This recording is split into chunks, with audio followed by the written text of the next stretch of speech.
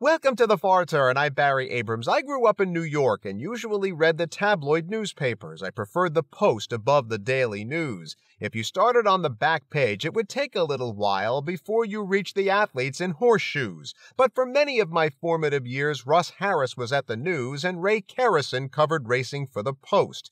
Harris dealt with betting, but Kerrison wrote much more than that. He'd report racing news with care that was utmost.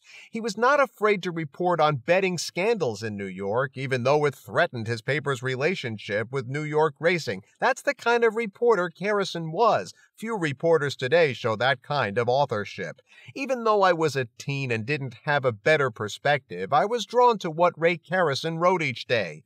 Ray Kerrison died on Sunday at the age of 92. Principal reporters like him are sadly slipping away. Have a good day, everybody. We'll see you tomorrow.